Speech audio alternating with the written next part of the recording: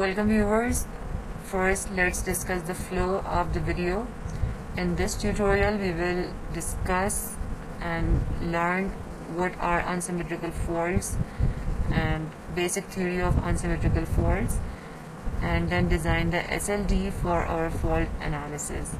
And in the second part of this video, we will discuss separately single line to ground fault, line to line fault, and line to line to ground fault.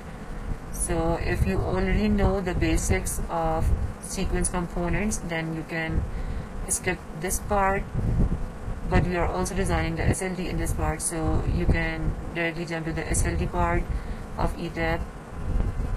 On the other hand, if you are a beginner and want to learn from the very beginning, then follow this video from the very beginning, right from here, and also follow the next tutorial to get a sound understanding of unsymmetrical faults in the power system. Unsymmetrical faults on three-phase system.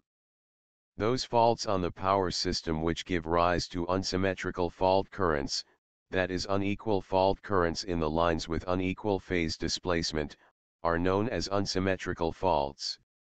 There are three ways in which unsymmetrical faults may occur in a power system. 1. Single line to ground fault, LG. 2. Line to line fault, LL. 3. Daub line to ground fault, LLG. The solution of unsymmetrical fault problems can be obtained by symmetrical components method. Symmetrical components method.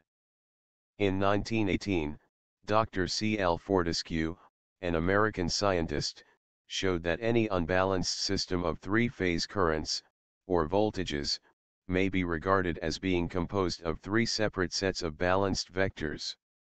1. A balanced system of three-phase currents having positive, or normal, phase sequence. These are called positive phase sequence components.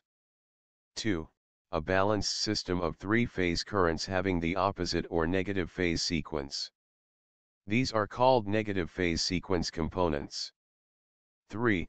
A system of three currents equal in magnitude and having zero phase displacement. These are called zero phase sequence components. The positive, negative, and zero phase sequence components are called the symmetrical components of the original unbalanced system. Let us now apply the symmetrical components theory to an unbalanced three-phase system. 1.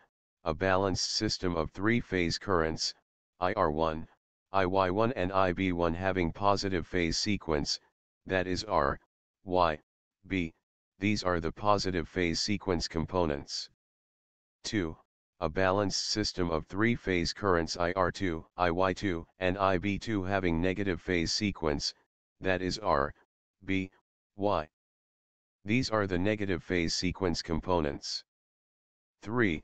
A system of three currents IR0, IY0, and IB0 equal in magnitude with zero phase displacement from each other. These are the zero phase sequence components.